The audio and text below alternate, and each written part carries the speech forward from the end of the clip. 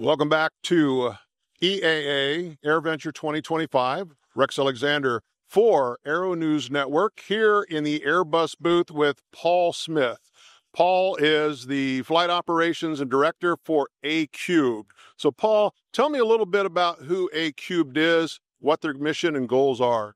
So Acubed is an innovation technology center for Airbus located in Silicon Valley. And our main job is to bring technology innovation in the software world from machine learning, artificial intelligence into the Airbus ecosystem.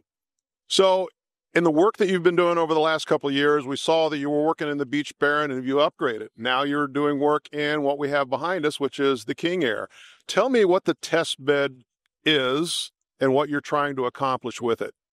So we upgraded from the Baron to the King Air because its larger cabin allows us to have more capability inside, and also gives us a tail camera ability to position the cameras where we would position them on an Airbus 320 on the belly. What we're trying to do is develop enough data to build a machine learning and artificial intelligent landing system using just a camera and a computer on the aircraft. So totally autonomous in the sense that we don't rely on the airport infrastructure, and it gives us the capability to fuse with ILS, GPS, and also other landing systems to make sure that the pilot has a very accurate approach. And so when we look in the future where we're going to have a lot more air travel in the same number of airfields, a more crowded airspace, we're looking to really decrease an airplane having to go missed approach or go around because of something on the runway. So one of the other things we're looking at is collecting all the imagery we need to identify objects on the ground for obstructions on the runway. And then also one of the most dangerous parts for an airline captain is to get from the runway to the jetway and back.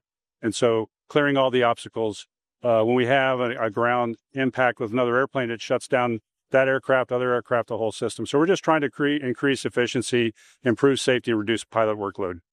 So I see that on the nose, we have a camera suite. How many cameras on the nose? We have the capability for 4. Right now we have 2 cameras on the nose and 2 pointed off to the side. That gives us a full 270-degree field of view, and it's replicated in the tail as well. And what that allows us to do is also capture any kind of obstruction on the runway. We can use that to build our system. And my understanding is the cameras on the tail actually replicate the belly of most of the larger aircraft as far as a reference point. Exactly. So these cameras are mounted lower to the ground. They're good for takeoff and landing.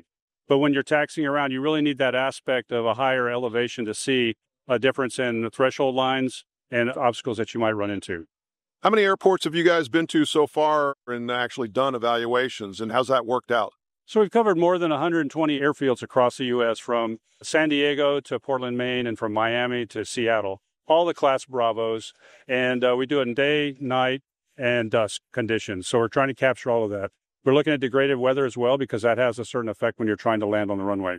If we're really trying to build autonomy into our system, which will reduce the workload on pilots. So if you think about currently we have 2 pilots operating a bunch of federated systems in the cockpit. If we can integrate all that and bring it together in an intelligent manner, and I call it intelligent automation. So we'll still have pilots flying the aircraft, but they'll be able to do it in a lot safer and better manner. When we look at the future and the number of pilots that are retiring, the aging out, we're getting younger and younger pilots in the cockpit. So we want to reduce the amount of individual workload in individual systems and bring them up above where they can monitor the whole aircraft in a better way. So basically allowing for higher heightened awareness in the cockpit for better decision making.